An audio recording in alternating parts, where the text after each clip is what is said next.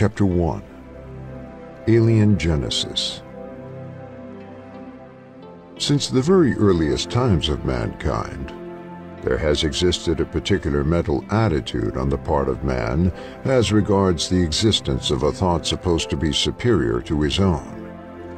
This is the religious attitude. Until now, human thinking has never been applied to a category of thought supposed to be superhuman, other than in a religious context. The particular difficulty of ufological research is, consequently, the difficulty of applying oneself to a superhuman phenomenology merely with the methods of science and excluding all mysticism. M. Michel. Professor Torkild Jacobsen, scholar of ancient religions, once wrote that basic to all religion is, we believe, our unique experience of confrontation with power, not of this world. Hans Jonas, the authority on Gnosticism, wrote concerning the God of the Gnostics, "The alien taken absolutely is the wholly transcendent, the beyond, and an eminent attribute of God." The Gnostics saw God as an alien, as a being from elsewhere who sojourned on earth for a time. That is not to say that either of these two authorities were speaking of alien astronauts. They were not. They were, however, coming to grips with the concept of the divine and how that experience was understood by ancient peoples as both alien and terrifying. In Jacobsen's case, he was writing about ancient Babylon in the 3rd millennium BCE. In the work of Jonas, we are talking about a sect that flourished in the first few centuries of this era. Although they represent cultures separated by thousands of years from each other, the reaction to the divine experience was similar: the alien, the strange, the terrifying. Gnosticism is the word used to describe a loose affiliation of mystical groups that flourished in Egypt and the Middle East in the first few centuries of the Common Era, and that survived in some parts of the Middle East to the present day, incorporating some Islamic elements along the way. The word gnosis means knowledge, and it is used here to describe a movement that arose out of Jewish, Christian, and later Islamic thought that claimed special insight into the mystical or hidden aspects of their respective faiths. In particular, the groups we consider Gnostic today mostly have their origins in early Christianity, although there was a heavy Jewish component as well. Christianity began, after all, as a Jewish sect. Gnostics felt that the story told in the Torah, the first 5 books of what Christians call the Bible, or the book, is an exoteric version of a deeper esoteric truth, and that the Jews and Christians had misinterpreted or misunderstood the texts. For instance, a key element of much Gnostic thought is the doctrine of the demiurge.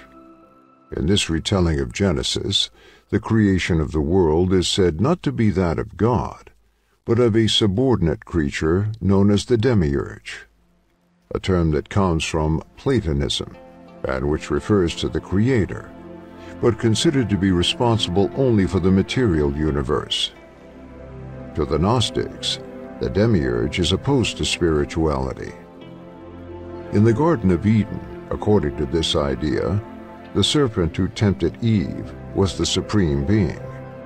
The demiurge was the one who warned Adam and Eve against eating the fruit of the tree of knowledge. Famously, the serpent advised Eve that if she and Adam ate of the forbidden fruit, they would become as gods. Genesis chapter 3, verse 4. Thus, we have the roots of a very different kind of creation story, one in which human beings are striving for godhood against the wishes of a jealous creator. This situation implies a great deal of alienation from the world, from matter, from what we may call consensus reality. The reality upon which we all agree is the only true reality. The God of the Gnostics is alien to that of the universe, which it neither created nor governs, and to which it is the complete antithesis. Human beings, according to this view, were created by lesser creatures who themselves have no direct knowledge of the true God, and who indeed are obstacles to divine revelation. This Gnostic concept should resonate with those who believe in the contemporary theories of humans as a hybrid race, designed only for labor in the service of alien beings. And they may be surprised to learn that this concept gained a considerable number of followers, almost 2,000 years, before our current crop of ancient alien theorists.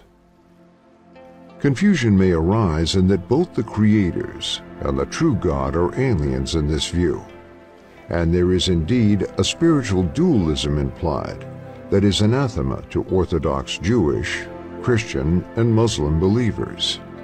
However, to those who theorize that there may be multiple categories of beings who interfere with or who influence humanity at various times, this purely Gnostic concept may prove interesting, if not valuable.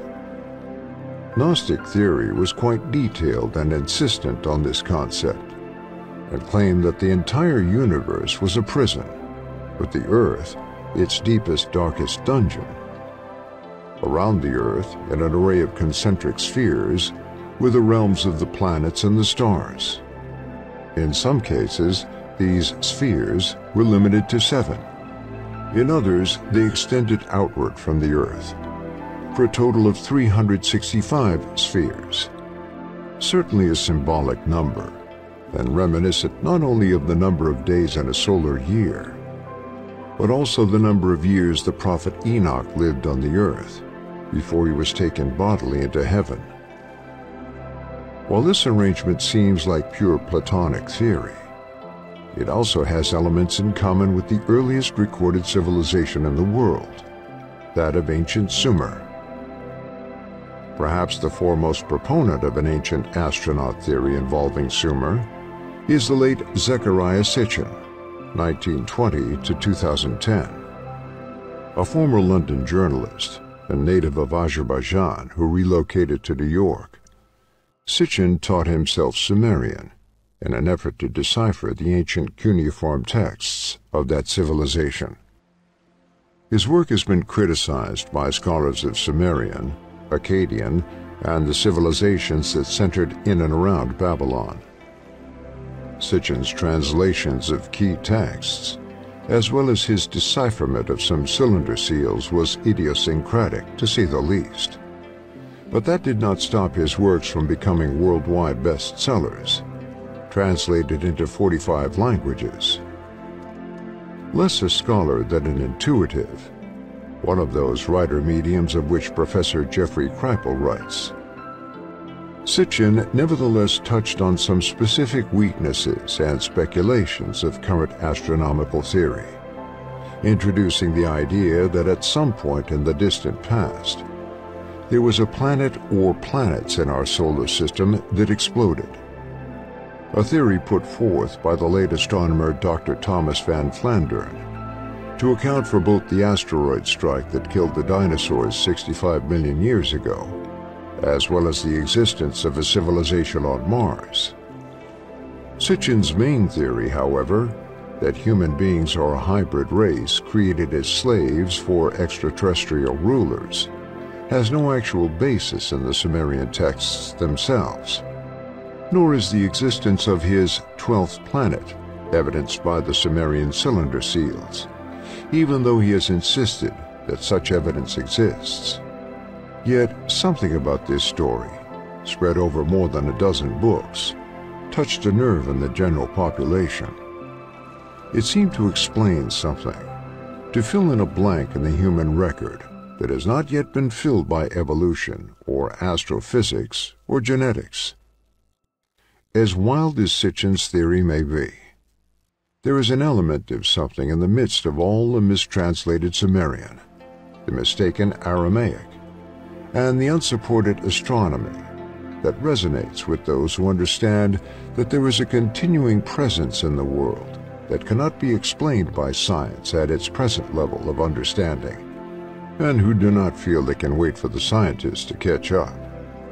So they gravitate to works like those of Zecharia Sitchin and Eric von Daniken and others, and to the cable shows hosted by Giorgio Tsoukalos and David Hatcher Childress, because at some level they know there is truth there, somewhere.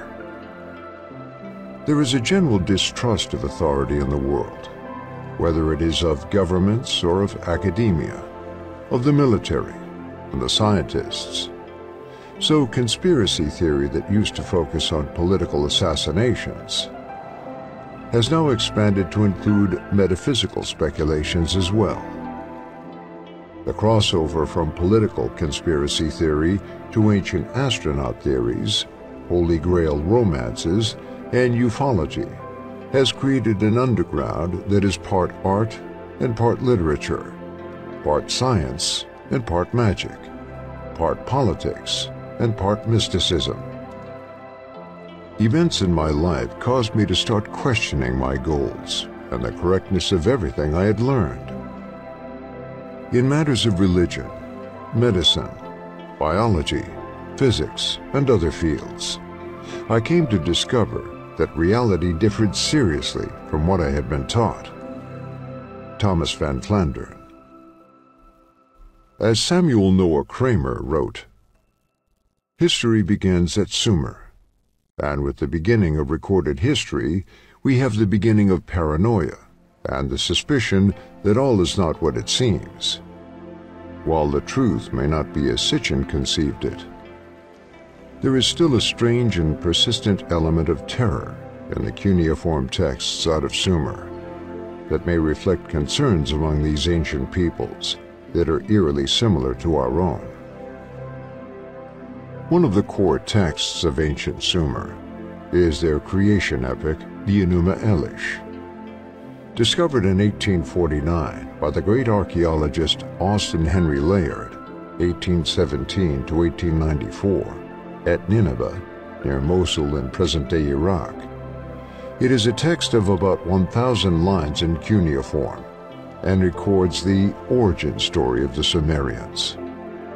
While Sitchin and other ancient astronaut theorists spin complex tales of aliens and hybrids based on imperfect readings of various texts, the Enuma Elish is actually quite straightforward. According to this document, the cosmos, in its earliest form, before the earth and the sky were created, were composed of two gods, Abzu, the far water, and Tiamat, whose name means Mother of Life, but who also represents chaos, representing fresh water and salt water, respectively. Within Tiamat's body rest the other gods, including their leader Enki, in Akkadian, Ea, who will become an important deity to the Sumerians. According to the story, the gods make so much noise that Tiamat desires to kill them. There is a revolt, however, and Marduk becomes the leader of the noisy gods and manages to kill Tiamat, separating her body in two, with which he creates the world, one half for the earth, the other half for the sky. He then kills her general, son, and consort, Kingu, and from Kingu's blood and Marduk's own breath creates the human race. There is no academic controversy over the authenticity of this text, and very little controversy over its translation. Scholars agree that this is the Sumerian creation epic, and as such, represents the earliest recorded creation story in human history. That should not be taken as evidence that it is somehow true in any kind of scientific sense, in the way we understand science, but it is an indication of a deeply held idea about how the universe was created, and ideas about the origin of the human race. This is a story in which human beings were created from the blood of one god, an older god representing the establishment of Abzu and Tiamat, and the breath of another god, representing an antagonist, the leader of a rebellion, and the great cosmic drama.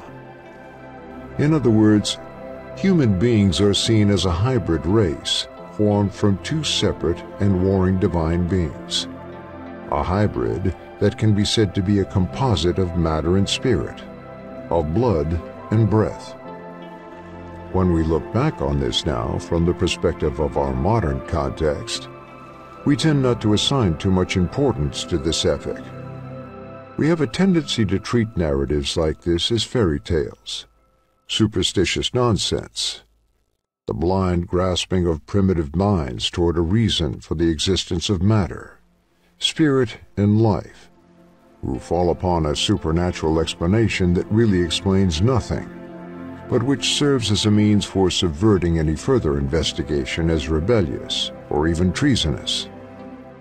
If we use the system of cultural anthropology, however, we would be forced to acknowledge that the Enuma Elish represents something that, in the context of its time and place, was accepted as true in some way, and which reflected an understanding of human origins that was prevalent in Sumer more than 5,000 years ago.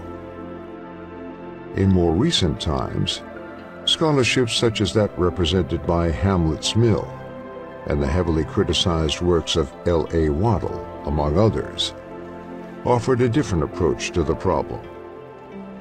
In the case of Hamlet's Mill, the theory was offered that much of what passes today for ancient mythology was actually an attempt to describe astronomical phenomena using the code words of gods, demons, serpent monsters, and the like.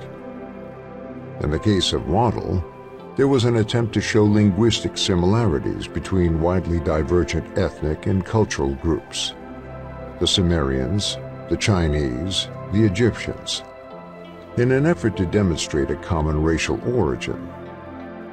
The more popular works of Sitchin and von Daniken build on these premises, and on the highly controversial claims by Robert Temple and others that even the African tribe known as the Dogon were aware of astronomical phenomena about which they could not possibly have had any direct experience unless it had been brought to them by another civilization possessing either advanced telescopes or which had been traveling back and forth to the stars. In either case, this would not be a terrestrial civilization.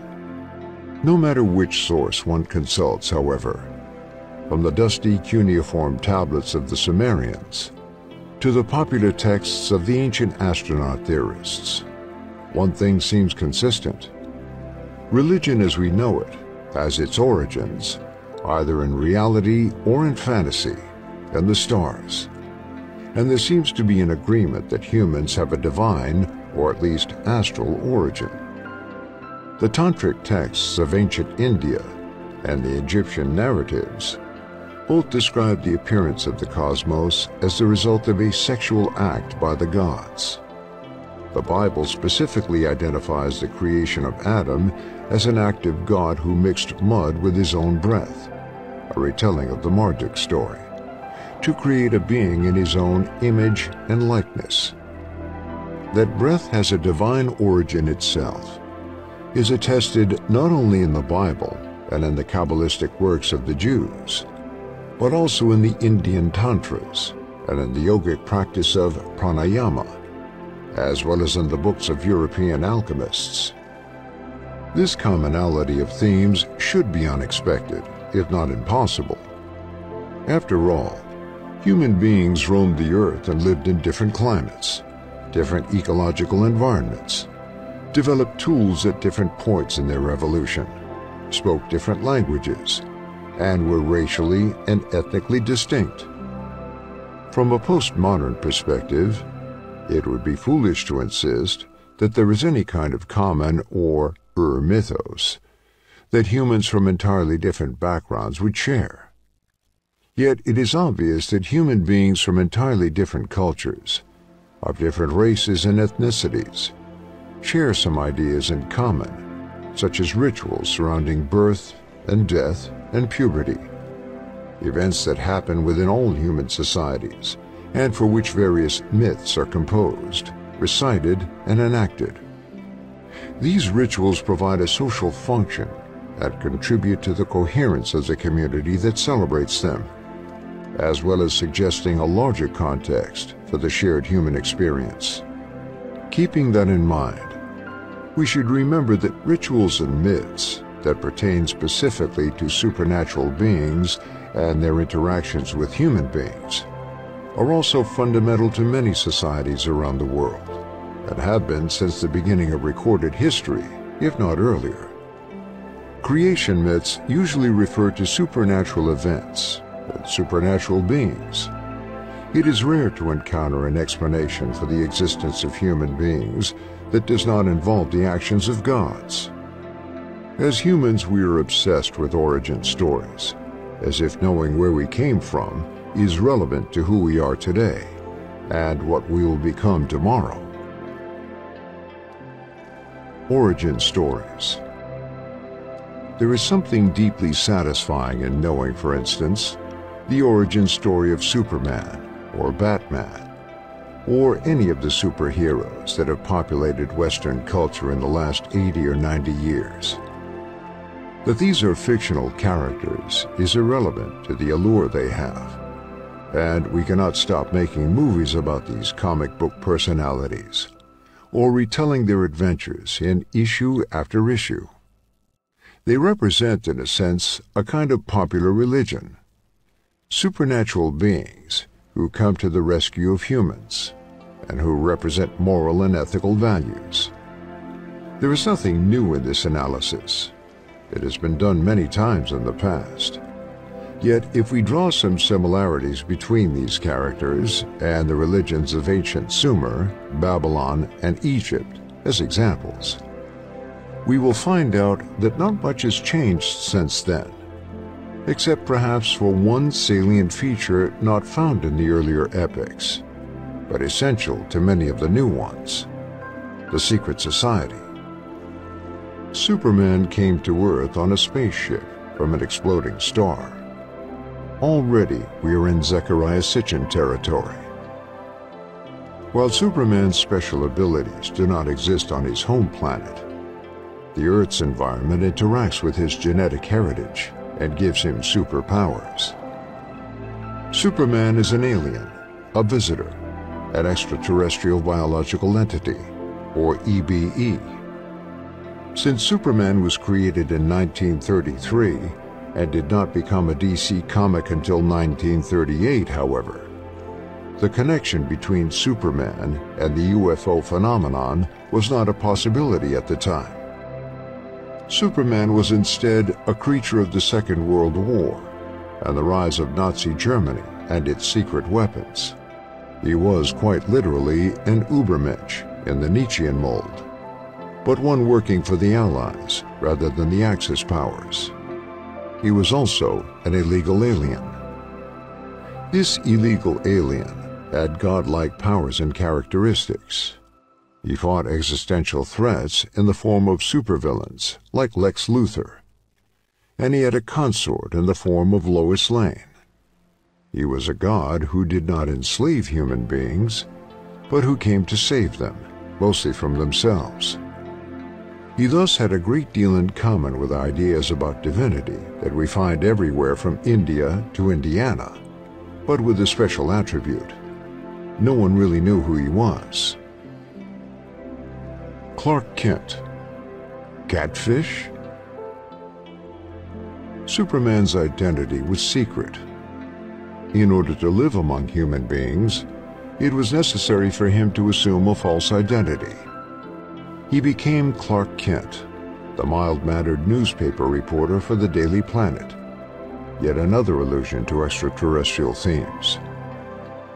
He walked among the citizens of Metropolis like anyone else, even more so. With his horn-rimmed glasses, fedora, business suit, and retiring manner, he appeared more like a clerk in an insurance company than a divine being who could see through walls, fly through the air, speed around the world faster than light, and lift entire buildings with his bare hands. The association of enormous powers with a secret identity has a precedent in the history of religion, but it is a relatively late one. While there have been secret initiation rituals in many cultures, the rites of Eleusis and of Mithra come to mind. It was not until the Rosicrucian manifestos of the 17th century that the idea of a secret group of individuals with extraordinary powers became common currency. It was a secret society whose members also had a high moral and ethical character, as revealed in their manifestos. There was also an origin story concerning their founder, Christian Rosenkreutz, who had traveled to the mysterious East, most likely Yemen, where he obtained the knowledge necessary for the making of gold and the elixir vitae, a medicine that would cure any sickness. He returned to Europe and founded his mystical fraternity for the good of humanity. He eventually died and, according to the manifestos, was buried in a secret location, the Vault of the Adepts.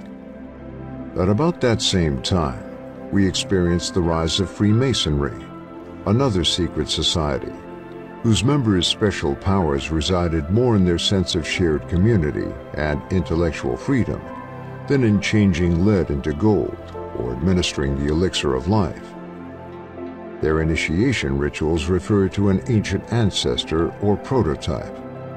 These, the Rosicrucians and Freemasons, were the Clark Kents of their age. It may be that the Enlightenment idea of a secret society, whose members had special knowledge about the workings of the world, became a lens through which later writers would understand the ancient texts of Sumer and Egypt. Did these civilizations possess secret knowledge about the origins of the world, and especially of human beings? Knowledge that was suppressed by later cultures and institutions such as the Catholic Church, only to surface in the occult rituals and secret teachings of the Rosicrucians and Freemasons. If we are to believe Sitchin and von Daniken and the other ancient astronaut theorists, this indeed would seem to be the case. And the popularity of Superman and the rather darker figure of that other secret superhero, Batman, would be evidence that, on some level, some unconscious level, people understood this to be true. The cult of the reptilian. In ancient Sumer, there were individuals who worked marvels in secret. We don't know quite what to call them, but they were feared by the general population. Terms like witch or sorcerer would be used to describe these individuals. Persons who worked magic against the innocent. We do not know if these individuals were members of a society of like-minded ritual specialists, or if they worked as solitaries. But from the cuneiform texts, we understand that they were feared, not admired. The well-known Akkadian Maglut text, 1st millennium BCE, provides lengthy incantations and rituals designed to protect against this form of magic and its practitioners, who were known as sorcerers or witches. This type of personality would appear in the Bible in various places, as the Witch of Endor, who could raise the dead, 1 Samuel chapter 28, verses 3 through 25, or in the famous admonition so freely interpreted and abused, "Thou shalt not suffer a witch to live," Exodus chapter 22, verse 18. More to the point, however, is the reference to "Let them curse it who curse the day, who are skillful to rouse Leviathan," Job chapter 3, verse 8. By the time Genesis was composed, Sumer already had been invaded, and the Sumerian people were fast disappearing, although their language remained as a sacred tongue among the Babylonians right up to the 1st century of the Christian era. Motifs from the Sumerian creation epic survived throughout the ancient Near East in the story of a massive serpent, a sea monster that was identified with the earliest moments of creation. In the previously mentioned passage from Job, the rousing of Leviathan is associated with curses and with those who work dark magic, the witches of the Maglut text. The female Leviathan had a mate in the male behemoth, according to Jewish tradition. While Leviathan was a sea-dweller, Behemoth roamed the dry land. Reptilian monsters who represent chaos and who threaten human life are to be found in different cultures around the world. The human-reptile struggle is replicated from the war between Marduk and Tiamat to St. George and the Dragon. While the serpent was considered to be the natural enemy of human beings, there were those who worshipped them or who tried to control their powers for use against other human beings. There were even those, like the Gnostics, who considered the serpent in the Garden of Eden to be the real God, the alien God. According to Gnostic sources, it would be Adam who would make common cause with the alien God. If we are seeking some kind of moral equivalency in these narratives, we will not be satisfied. This is less a question of good versus evil than it is alien versus predator, with human beings occupying the middle ground between them. The serpent in the garden was an interloper, a stranger, who nonetheless knew that the demiurge who created the world was passing himself off as the one true God, when in reality he was a subservient figure who desired to keep humanity weak and in the throes of pure materialism. Ignorance is bliss, so the saying goes, and the demiurge wanted to keep humans in a state of ignorance. The serpent wanted to awaken humans from their sleep, their lack of awareness, and their state of spiritual oblivion. Thus, according to the Gnostics, Adam did not fall from grace. That is, he did not fall asleep, but instead fell awake. In one Gnostic narrative current among a sect known as the Mandeans, the alien god, referred to as such, and also as the stranger or the messenger, came to the earth from space. He descended through the orbits of the planets to finally arrive on Earth with the goal of redeeming humanity through knowledge. There was opposition to this from the gods of the planets who wanted to thwart the alien god in his mission of liberation. Without delving too deeply into the story, the essential elements are plain. There are human beings on Earth, and they live in a state of unconsciousness. There are two alien forces on the planet, struggling with each other for supremacy. One force wishes to keep humanity asleep and unaware. The other force wishes to give humanity knowledge, so that it may free itself of the clutches of the planetary forces, the archons or eons, and escape the prison that is the Earth. The alien god took the form of the serpent in the Garden of Eden, and advised Eve that if she and Adam ate of the forbidden fruit, that they would become as gods. Thus you had those for whom the serpent, including Leviathan, the sea monster of the Bible, represented pure evil, the devil, and Satan. These are the followers of the orthodox forms of the Abrahamic religions. Then there were those like the Gnostics, who saw this demonization of the serpent as the creation of what we would call today the mainstream media. The Gnostics claimed to know the real story, and in a sense, their version of Genesis could be called an early form of conspiracy theory. Reflexively, contemporary conspiracy theory, a phenomenon known worldwide today, could be considered a modern form of Gnosticism. If we include ufology, and many authors who had specialized in investigative journalism, political history and conspiracy theory moved to ufology, or even occult theories later in their careers, and vice versa, then we have the perfect environment for the development of something that transcends both ufology and conspiracy theory. a theory of reality that is as grounded in science and politics on the one hand, and in mysticism and psychology on the other. A grand unified theory of consciousness, which embraces the world of phenomena of every type. Phenomena of what we might call a non-rational or spiritual type, as well as those of more fundamental material forms. Seeing the one as the extension of the other in a multiverse, or parallel universe, or in some version of hyperspace, such as those mathematically represented by superstring or supergravity theories, an environment that would require a specially trained consciousness to experience and within which to maneuver. Indeed, one can interpret the demiurge as the patron saint of science. It represents the material world and all that is in it.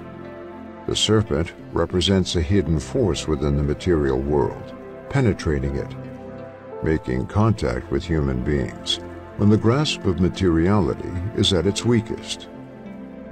This idea has been taken up time and again, as serpents in many cultures represent spiritual power, rejuvenation, the shedding of the snake's skin, the coils of Kundalini in Indian Tantra and Yoga, and the twin serpents on the caduceus of Hermes and Mercury, among many other symbolic representations. Recent research into the Genesis story, and especially attempts by modern archaeologists to locate the physical site of the Garden of Eden, has led to some interesting revelations. New information has led some scholars to believe that there was a race in the Near Eastern region that predated the arrival of the Sumerians. This race employed words which were later adopted by the Sumerians, but which were not originally part of their language. The names of Adam and of Eden itself are both borrowed, so the theory goes, from the language of an older race, called by some Proto-Euphratean or Ubaidian, just as Sumerian would become the sacred language of the Akkadians and the Babylonians. In this schema, the word Eden simply means fertile plain, and the word Adam did not refer to a person, but to a settlement on the plain. Thus, in a new interpretation of Genesis, the people of Adam had to flee their fertile plain. This was due to rising sea levels in the Persian Gulf, which were obliterating the plain, and submerging 2 of the 4 rivers that were said to be part of the Garden of Eden. Landsat images have discovered the missing 2 rivers below the waters of the Gulf, south of what is now Iraq. By the time the Jews had incorporated this story into Genesis, presumably after the Babylonian captivity, from where this rendition is inherited, many of the original ideas were truncated, and the words in some cases lost their original meanings. Other Sumerian texts, such as those describing the Great Flood, would make their way in abbreviated or altered form into Genesis as well. To some, this would detract from the work of Sitchin and others who see the Sumerians possessing secret knowledge from the stars, instead of survival stories from the seas. However, this need not be the case. The more research that is done on the stories of the Bible, with confirming data from other Near Eastern documents, as well as modern technological advances in ground-penetrating radar, satellite imaging, etc., the more one realizes that these are not fantasies of superstitious minds, but reflect attempts to describe real events that occurred in real life to real people. There will be those who will see in the latest research confirmation of their theories that the Bible stories were based on older Sumerian and Proto-Sumerian myths, which themselves were little more than memories of a better life, before climate change transformed the contours of the Gulf region and forced hunter-gatherers to join with the agriculturalists, thereby losing their freedom in the process. Now forced to live in established settlements, growing food and raising livestock, The dwellers off the land became chained to a life that promised material wealth and safety, in exchange for giving up a life of adventure and challenge. It was, in a way, a defiance of a God who had always provided before, and who now found himself being replaced by the farmer, the builder, the accountant, and the insurance salesman. That is only half of the story, however. Taken out of context, one can come away with the idea that the ancient peoples did not believe in spiritual forces at all, but simply used a kind of coding system to write down the important events of their history. The problem with this approach is that these same writings include detailed descriptions of other worlds, as well as otherworldly inhabitants. Eden, after all, was always on the earth. It was heaven on earth, a simulacrum of another place, a point on the globe where heaven, however briefly, made contact. Just as a presumably real place called Eden, the fertile plain, became an earthly paradise in Genesis, real events transpired to give the Sumerians, and later other Near Eastern peoples, such as the Akkadians and the Jews, a complex mythologem of astral beings descending to the earth to impart wisdom or to wreak havoc. The emotional content of these stories constitute evidence that we are not dealing with normal disasters and the violent acts of ordinary humans, but with something else entirely. Genesis places the very human history of the pre-Sumerian Eden within a much larger context of spiritual forces and the spectacle of human confusion in the face of the seemingly irrational behavior of non-human antagonists.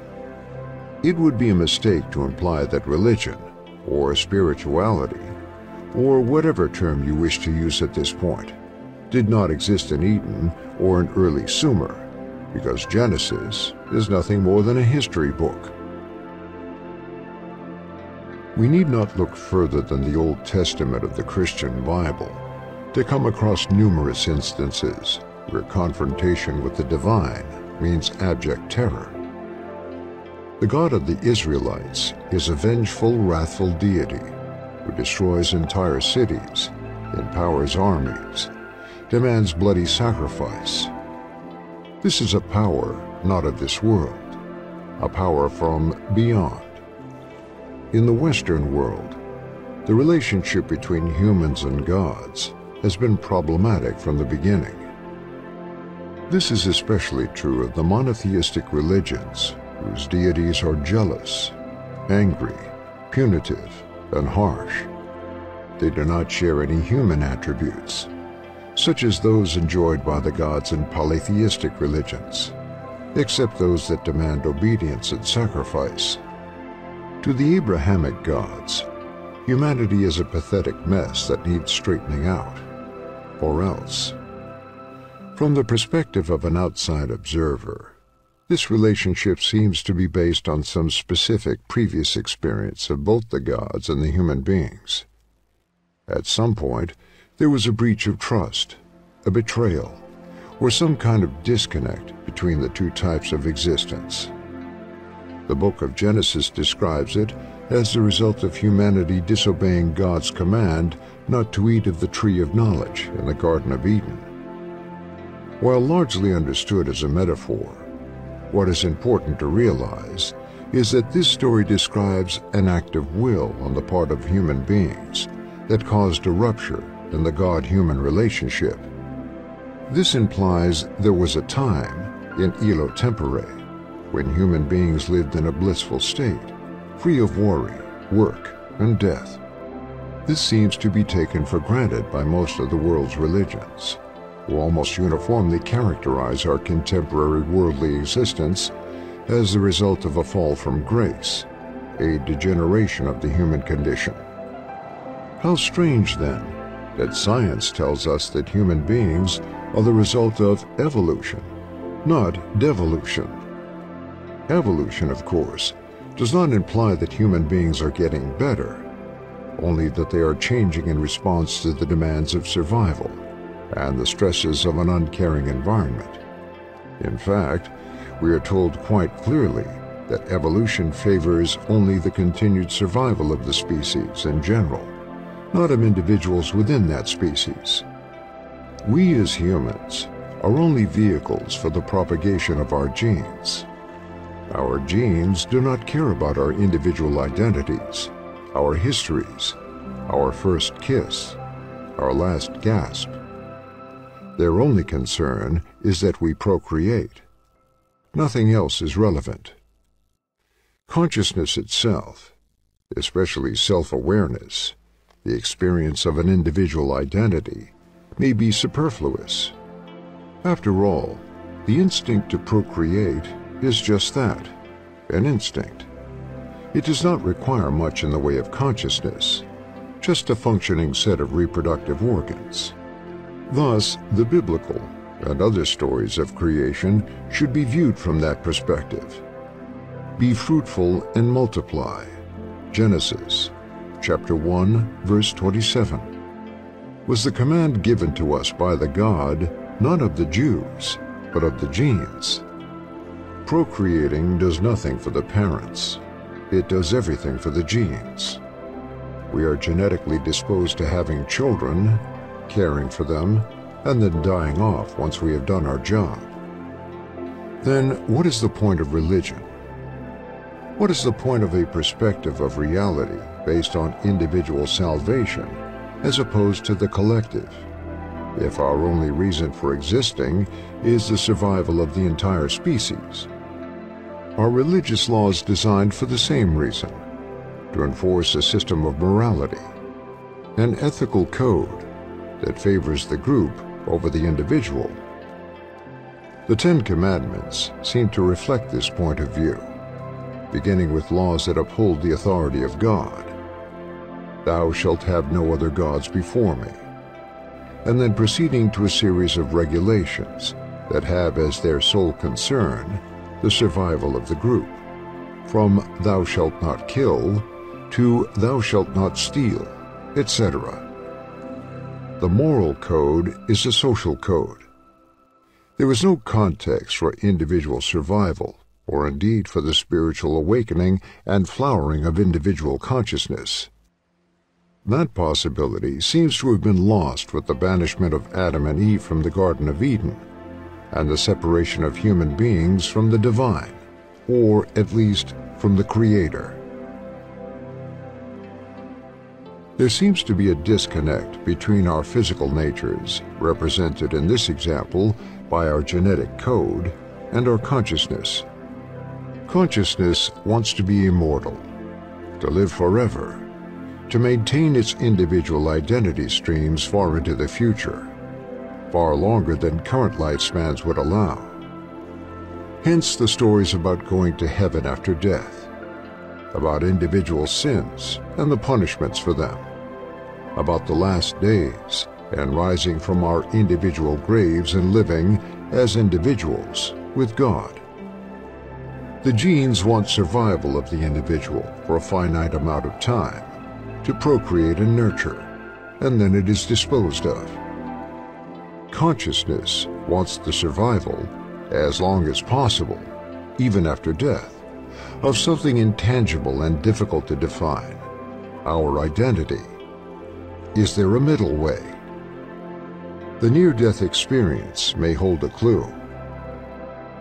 You have all heard the stories of those who have died on the operating table and then come back to life after a few minutes. You have heard of the descriptions these survivors have given of a tunnel, and of a light at the end of the tunnel, of seeing loved ones, and of feeling a tremendous sense of peace. Sometimes these survivors return with the feeling that death is not scary, or the end of consciousness, but something beautiful and even desirable. Modern medicine has explained this. Tentatively, there is no conclusive evidence, as a natural response of the body's chemical mechanisms, the sudden flow of endorphins designed to facilitate death by making it seem all warm and cozy. The problem with this explanation is that there is no discernible evolutionary reason for such a mechanism.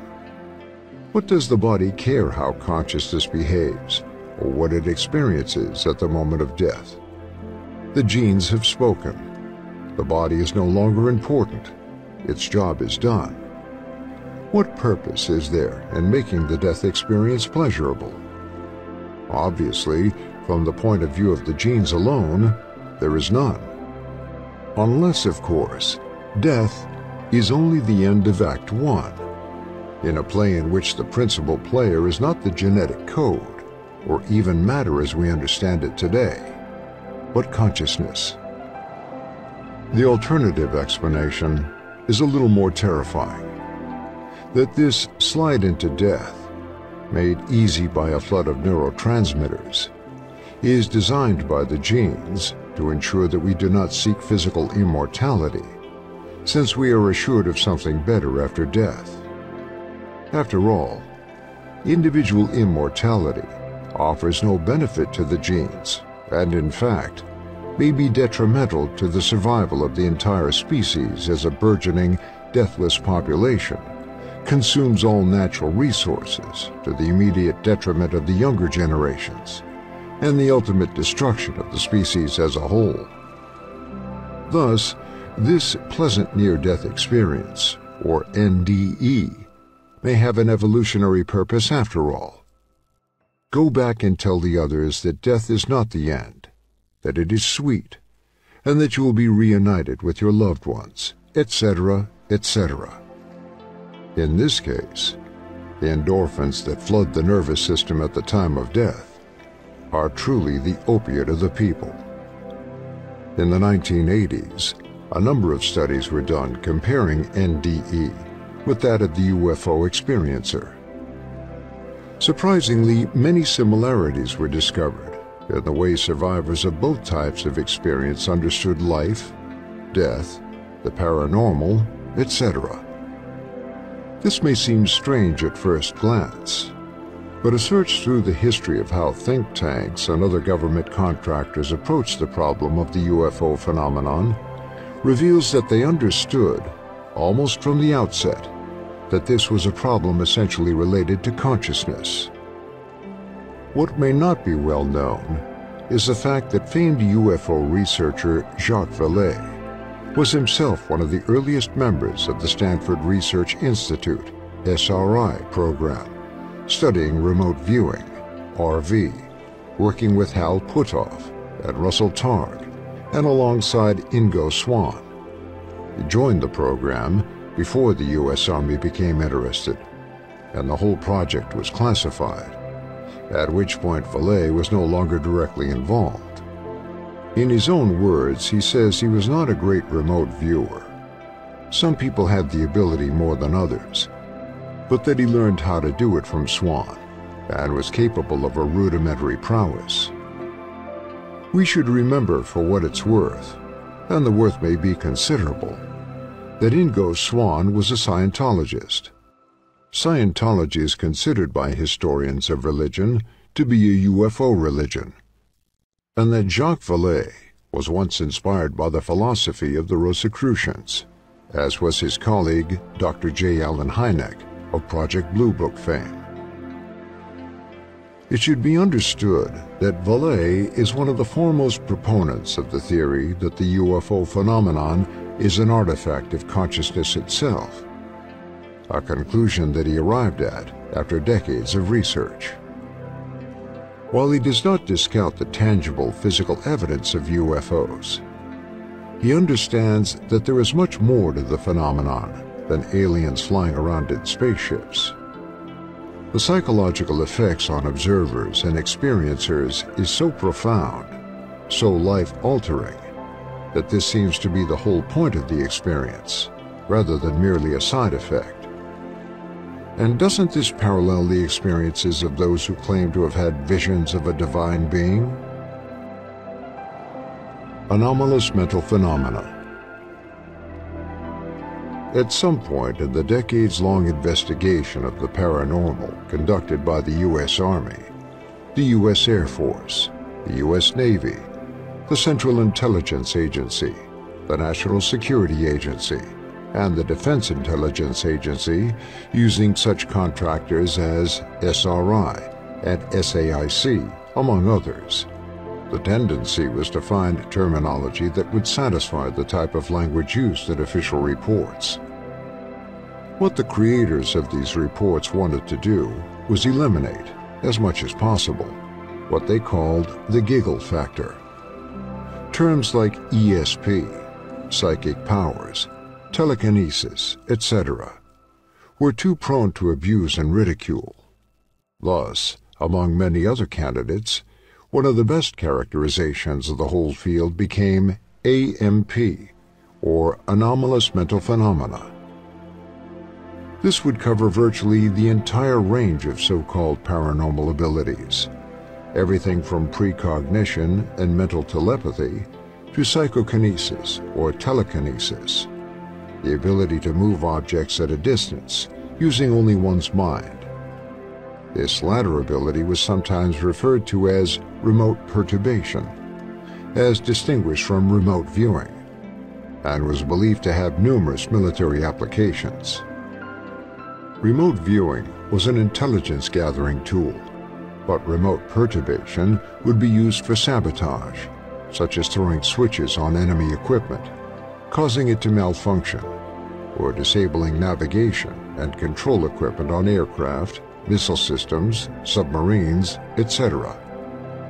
Both were AMP in that only the operator's own mind, consciousness itself, would be employed against the enemy forces. The science behind these methods was uncertain. Not enough study had been done before the government decided to see their applicability in real-world situations. It is quite possible that the white coat laboratory approach was counterproductive in ways we do not yet understand. While many of these AMP and RV operations were curtailed or shut down entirely after decades of investigation and targeted missions, there is the persistent rumor that elements of the psychic warriors either remained on active service or called back into service, especially after the September 11, 2001 attacks. What does all of this have to do with religion, with consciousness, and with the phenomenon? As we said at the beginning of this project, our goal is nothing less than a revolution in the hard sciences, as well as the social sciences. A re-evaluation of what we know about our function, our purpose in the cosmos, and the potential opportunities and possible threats that exist. Many insist that we are the only life forms in the universe, certainly the only ones in our solar system for which we have any evidence at all. It is this very characteristic called life that is at the center of the controversy over alien influence and the appearance of unexplained aerial phenomena, UAP. It is also at the heart of the world's religions, monotheist and polytheist. And in order to start discussing what the UFO or UAP phenomena represent, we have to begin with defining our terms and locating ourselves in the universe. Until we do, we are taking way too much for granted. The first religion. It is generally agreed among anthropologists and historians of religion that the earliest form of what we term religion was shamanism. It is a field that largely has been ignored by ancient alien or ancient astronaut theorists, who tend to associate alien intervention with the relatively advanced cultures of Sumer and Egypt. Most of what passes for ancient alien theory on the cable channel television shows is concerned with architectural and archaeological evidence, the pyramids, the Nazca lines, etc., onto which are projected ideas of alien intervention or influence. However, even examples of Neolithic archaeological sites around the world tend to support the idea that there is a cosmological and paranormal aspect to the ancient practice of shamanism that can be interpreted in a manner suggestive of an awareness of extraterrestrial origins. It is, in fact, with the Neolithic period that we notice a trend away from the type of art found in prehistoric sites that focused primarily on simple geometric figures, straight lines, chevrons, hash patterns, to more elaborate depictions of humans and humanoid-type figures, as well as the almost surreal depictions of animals and other creatures. It is also the period when the great megalithic structures began to be erected, structures that have astronomical, scientific, as well as ritual, mystical functions, such as Stonehenge.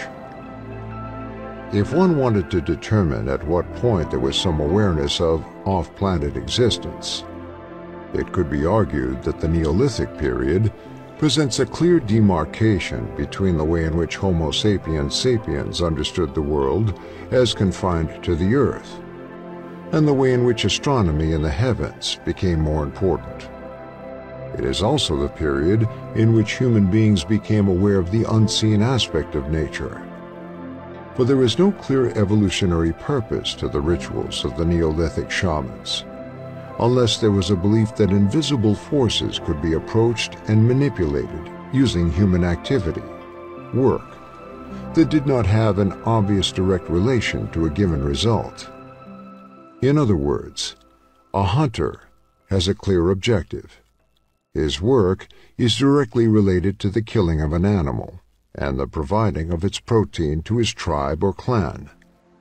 A shaman's work has no such obvious cause and effect characteristics.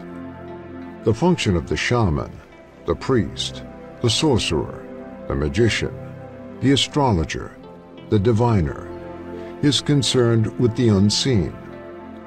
In other words, it is not rational or logical in any normal sense of those words, since it is action without discernible result. It is work, the expenditure of energy that seems to have no immediate tangible purpose. Yet to these hunter-gatherers, it was an occupation that was respected.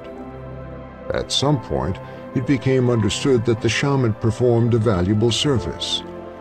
At some point, it was understood that reality was composed of more than what could be seen or heard or felt, that there were other influences in the world, and that certain individuals possessed the capability of understanding and manipulating those influences.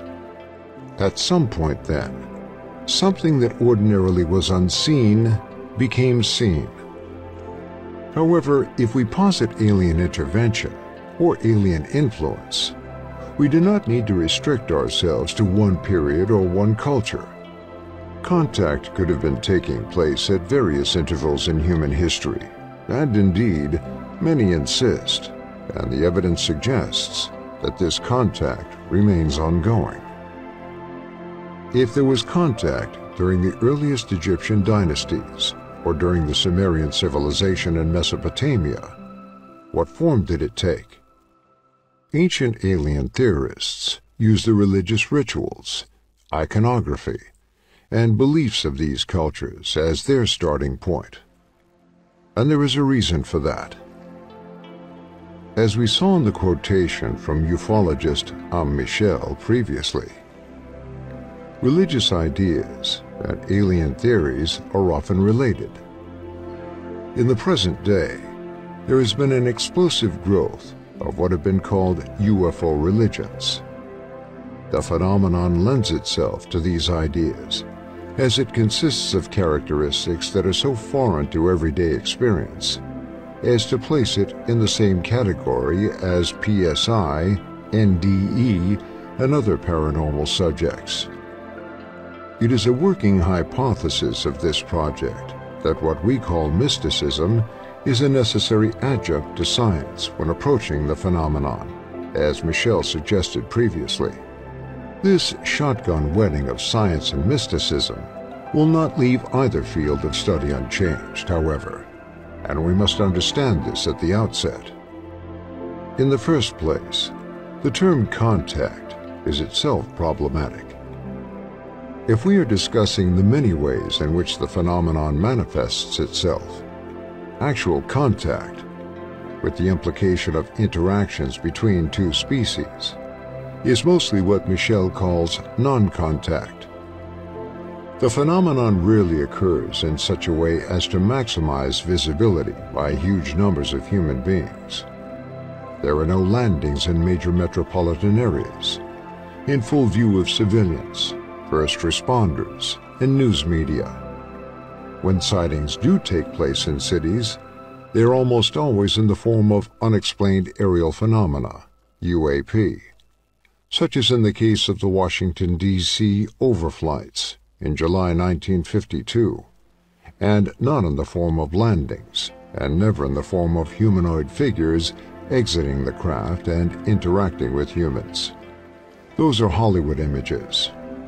Actual contact between human beings and those associated with UAP have been limited to individual cases, taking place in largely remote areas. In other words, in precisely the same environmental context and under the same circumstances as the initiation of the shaman, as we will find out later. What does this imply for the origin of the human experience we call religion, but which in this case can just as easily be categorized as mysticism or even shamanism? Did contact take place between human beings and some other life form in dim prehistory? Or was the experience or experiences more in line with UAP? And is there any substantive difference between the two from the point of view of consciousness? In other words, did the ancient peoples perceive a humanoid presence associated with aerial phenomena in a way that is close to us moderns? As this phenomenon partakes of effects that are psychological, we might say parapsychological, in terms that are better described using the vocabulary of religion and mysticism. We are confronted with the possibility that persons within different cultural contexts will perceive it differently, and may see the phenomenon manifesting in different ways, or at least interpret it according to a vocabulary available to them, which, ironically, would be misinterpreted by later commentators in light of their own understanding of the terms. From what we know of shamanism, and particularly those forms for which we have more recent information from anthropologists and travelers in the 19th and 20th centuries, contact with spiritual forces is an integral part of the practice, as is the experience of flight. This flight may take place to celestial regions, but can just as easily take place to underworld regions, meaning below the earth. The studies seem to indicate that shamanic flight is dangerous under any circumstances, similar to an acid trip, which can be good or bad depending on set and setting and the psychological components of the tripper. A shamanic flight seems to be vulnerable to similar forces. The initiatory experience of the shaman may include such harrowing events as dismemberment and death, experiences that seem real enough at the time, but which can be interpreted as analogous to the kind of initiations that took place during the ancient Eleusinian mysteries, as well as those depicted in the alchemical illustrations of Renaissance Europe, and during Masonic rituals as well.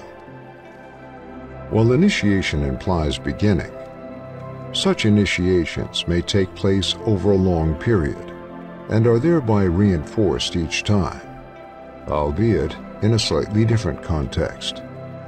Freemasonry, as a modern example, provides a first-degree initiation, which involves the initiate being blindfolded and initiated at the point of a sword. The third-degree initiation includes a mock burial and resurrection. There is a progression of initiations that implies a progression of intellectual understanding parallel to the emotional significance of the dramas that are enacted. The dramaturgy is essential to the initiation. The psycho-emotional content of the drama being enacted is necessary to create a psychological space for the symbolic content of the initiation to be understood, not only in an intellectual fashion, for which there would be no need of a ritual, but also in a way that cuts through conscious awareness of the external circumstances of the ritual to a subconscious realm where the effects of the initiation presumably are felt. The ritual is a carrier of data, a large percentage of which cannot be apprehended intellectually, as it involves psychological components that will be experienced differently by different initiates. Compare this to the accounts given by UFO experiencers, and the similarities are obvious.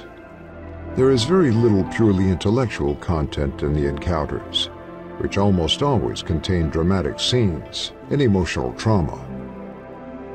The temple space used for the Masonic-type rituals is what anthropologist Victor Turner calls a liminal space. It is a place set apart from normal waking consciousness, and its very strangeness is its most powerful aspect. The dimensions of space and time are deliberately manipulated to create an otherworldly sense, an emotional reaction to the somber surroundings with incomprehensible symbols and elaborate speeches full of hyperbolic statements and dire warnings. In order to accentuate these feelings, the initiate is bound and blindfolded. This creates an element of sensory deprivation and an awareness of one's own physicality, as well as the vulnerability of the body to forces outside of one's control. Refer to the works of Michel Foucault on the politics of the body. From the relatively sedate Masonic rituals, we proceed farther afield to the initiations of the shaman. Mircea Eliade has marshaled numerous examples from the available literature on shamanic initiation in his influential Shamanism, Archaic Techniques of Ecstasy. While Eliade's analysis has been criticized on various grounds, the references he consulted largely have escaped opprobrium. In these sources, we learn that shamans were individuals who were sometimes selected by other shamans, or who were born into shamanic families. In other cases, the selection process was quite different. Either a potential shaman self-selected, deciding that he or she, there have always been shamans of both genders, depending on the culture, as some Paleolithic graves reveal, wanted to claim that career for whatever personal reason, or the shamans found themselves selected due to other factors, such as psychological or physical disabilities, which indicated that the potential shaman was already halfway through the door to the other world. When one understands how a shaman functions in society, it becomes clear why illness should be a positive factor in selection. Illness is the poor man's altered state of consciousness. If it is a physical illness, it demonstrates to the sufferer that the body is unreliable and subject to changes, thus placing the sufferer in a different social category and conditioning him or her to think differently about the world and to suspect that there is a hidden or occult aspect to reality. Anyone who has been a patient in a hospital, for instance, realizes that they are in a world that is separate and apart from normal everyday reality. Schedules are different. Food is different. There is a different cast of players to deal with, all imbued with the realization that death is a distinct possibility. It is a world we never consider as part of our lives. Even as visitors to a patient in a hospital, we cannot appreciate the separation and isolation from the everyday world, with all of its pleasures, pains, and conceits that takes place once you're in a hospital bed and no longer have control over your own life, but instead have been rendered helpless with all of your bodily functions a subject of scrutiny by strangers. If it is a psychological disorder, then of course we are on track to understanding that reality is not what it seems, and that other modes of living and being in the world are possible, if unappreciated by the world at large. The psychiatrist R.D. Laing became famous some would say notorious, in the 1960s, for suggesting that a nervous breakdown was also a nervous breakthrough. His characterization of schizophrenia as tantamount to spiritual initiation went through a vogue briefly before it was superseded by a psychiatry that was more interested in chemically controlling the mind of the schizophrenic than in trying to communicate with the patients through analyzing their symbolic language. It was thought that the chemical approach was as close as anyone was going to come to a cure of mental disorders, and that since behavior could be changed using drugs, it was decided that certain mental disorders were nothing more than chemical imbalances in the body, a case of making the nail fit the hammer.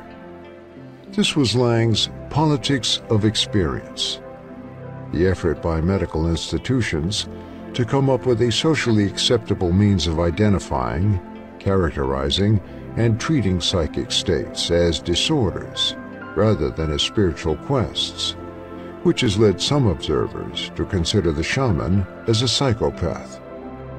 A shaman is expected to travel to the spirit world on a regular basis. A shaman communes with spiritual forces and is, in some cultures, possessed or inhabited by a spirit, was revealed when the shaman is in a trance. In some cultures, this trance is auto-hypnotic in nature. The beating of the shaman's drum or the sound of the rattle may be enough to send the shaman into a hypnagogic state. In other cultures, entheogens, hallucinogenic drugs in the form of plants or fungi are used to bring the shaman into contact with the other world. This other world is a field of symbols, not only the static symbols of icons and images, but active symbols that manifest through sound, dance, the play of environmental forces, and the hereditary narrative of the village itself. The shaman is the living repository of the history of the clan or tribe. As such, he or she can communicate in a kind of sacred language, a shorthand of symbols and semiotic content that is comprehensible to the other members of the tribe and can be interpreted by them while the shaman is still in a trance. We find this in the contemporary example of the state oracle of Tibet. This is a tradition that has very little to do with Buddhism proper. It is a legacy of the indigenous religion of the area, which is generally known as Bern. The origins of Bern are unknown, but tradition has it that it came to Tibet from a mysterious land far to the west, known as Zhongjun. However, the position of the state oracle is an important one, and the Dalai Lama has been known to consult with the oracle in the context of a very elaborate ritual, during which the oracle becomes possessed by a spirit and utters predictions in a coded language. It is safe to say that this represents an instance of shamanism. The person who is possessed by the oracle is the head of the Nechung monastery in Tibet, now in exile with the Dalai Lama in Dharamsala, India. He is known as the Kutan, or material basis for the spirit oracle, but only when in the context of the specific ritual that is used to summon it. In that ceremony, the monk is dressed in an elaborate costume that weighs in excess of 70 pounds. Under normal circumstances, the man hardly would be able to walk in it. However, during the ritual, the possessed monk becomes quite active, moving freely around the temple to the accompaniment of chants and music played on a variety of instruments. It is interesting to note that the monk does not perform as a shaman, except during the ritual used to invoke the oracle. Ordinarily, while he is certainly a spiritual leader, he does not act in the role of shaman, but only as the head of a monastic order. However, his function as oracle does take its toll, and he has been known to require convalescence after each possession, in some cases finding himself unable to walk for long periods of time. This gives us a laboratory case for understanding one aspect of the phenomenon: the permeability of the veil that separates this world, the world of everyday waking reality, from another world. We may call this other world a parallel universe. We may call it the ether, the astral plane, or whatever form is most congenial. Until we have developed our science to the point where we can know more about it, almost any designation will do. The problem is that many of these terms are so culturally loaded that they wind up carrying much more information and implication than they can handle. We would need to deconstruct, or at least unpack these terms, before we would be comfortable in using them. The term astral plane is quite suggestive and appropriate in some ways to this project, if we can extricate it from some of its more New Age associations. The word astral means, of course, starry. The astral plane is the plane of the stars. The concept is ancient and goes back at least as far as Plato, and then was expanded by Platonists and the Neoplatonists. It goes back to the idea that the Earth was the center of the universe, and that around it were the orbits of the planets and the stars. One ascended to the heavens through the plane of the stars. Normally, one did not do this in the body. The body stayed on Earth, while the soul moved through the planes and then came back with information or insight. This is the journey of the shaman, codified and made systematic by the ancient Greeks. While a human soul may travel outside the body to walk among the stars, the reverse was also true. Spiritual beings could appear on the earth if they were able to possess a material basis. The Tibetan oracle is one such material basis, a vehicle for the spirit to inhabit for a short period of time. Today we might call this mediumship, or even channeling, in a kind of secularized version, minus the complicated rituals. All this goes to show that there has existed in human culture for millennia the concept that there are at least two worlds, this one and one other, and that they coexist. Travel between the two is possible, as is communication between the two. This is the privilege of persons who have a natural ability for this kind of commerce, or for those who have been trained in its processes. The medium or the shaman makes themselves available to spiritual forces who wish to penetrate into this world from their own. But what of spiritual forces who do not require the cooperation of human agency? What of those spiritual forces who just show up? One of the hallmarks of the phenomenon is that there is rarely an effort by human beings to call them to visibility. The aerial phenomena just happen. They are unpredictable and unrepeatable, and thus they resist scientific testing, which, by extension, means that they do not exist. It's a vicious cycle, a function of the scientific method, which demands repeatability and predictability of scientific phenomena. There is, however, a precedent for this, although it has not been addressed before, since the entire subject resists any kind of sober academic study aside from sociological treatises on UFO religions and the like. The precedent is the European practice of ceremonial magic. A close relation of shamanism in some ways, ceremonial magic is predicated on the idea that a human agent can penetrate the spiritual realms while conscious, and at a time and place decided in advance. Ceremonial magic uses many of the same basic principles as the ritual of the Tibetan state oracle described previously, with the major difference being the magician does not go into a trance or lose consciousness. The magician does not become a material basis for the spirit. Instead, the magician penetrates the veil that separates the proposed two worlds to summon a spiritual force to visible appearance. The way this is done is suggestive of some sort of familiarity with aerial phenomena. The typical arrangement, as attested in the grimoire, the manuals of the magicians, is to draw two concentric circles on the ground. Between them is written a variety of magic words, usually in Latin, Greek, or Hebrew, as well as hieroglyphs that may be the signatures of various spirits, or the seals of spiritual forces that will protect the magician and ensure obedience from the spirits being summoned or conjured. The magician stands in the center of the circle, and there is usually a minimum of 4 candles or lamps, one at each of the cardinal points, as well as a censer of burning incense. Prior to the ritual proper, the magician is prepared with fasting, prayer, and other measures to focus the mind and create a state of sensory manipulation, in which the only sensory input comes from the carefully constructed ritual.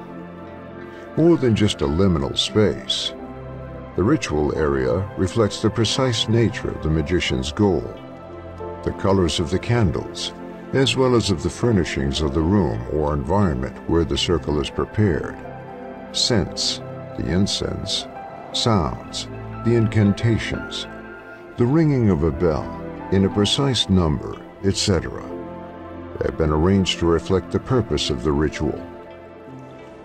The magician is dressed in robes appropriate to the ritual as well. One is familiar with the strange costumes of Merlin or of Disney's Sorcerer's Apprentice. There may be an exotic headdress, symbols embroidered on the robe, a wand, a sword, an amulet or talisman, etc. In this way, the European magician shares some qualities with the Siberian or Tibetan shaman, for whom the costume is an essential part of the ritual, further stressing the liminality of the ritual, but which may also be an allusion to the forms of another, more alien environment. The ritual begins with invocations to God, the angels, etc., and proceeds to conjurations of the spiritual forces.